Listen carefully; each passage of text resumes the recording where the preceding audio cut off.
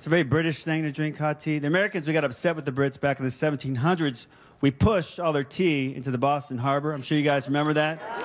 Yeah. I don't remember why. I went to public school, but had something to do with the tea. We got angry at the tea, then we tried to drown the tea or whatever, and then they didn't think it through. You can't drown tea, it just makes more tea.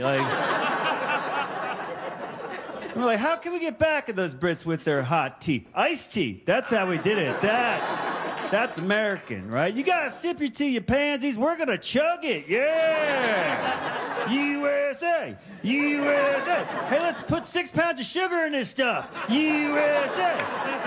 What about B12 and ginseng in a 40-ounce can? USA! Oh my God, I'm fat! That's the history of America, right there. Yeah, thank you.